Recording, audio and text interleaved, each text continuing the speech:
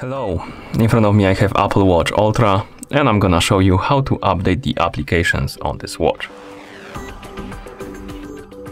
Before we start, if you want to update the applications on your watch needs to be connected to the internet, and also you need to be logged in into Apple ID account on your watch so you can use the Apple App Store.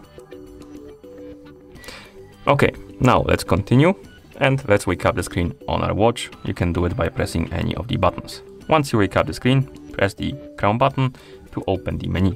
Now, find the Apple App Store icon in the menu and tap on it to open the App Store.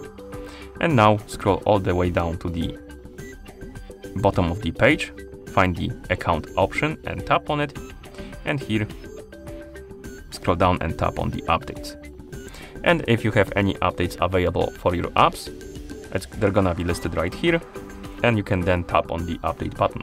But as you can see, I don't have any updates available at the time.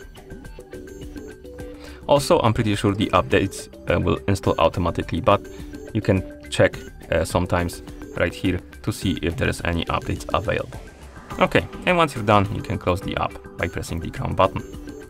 And that's how you check for the updates, or how you update the applications on this watch.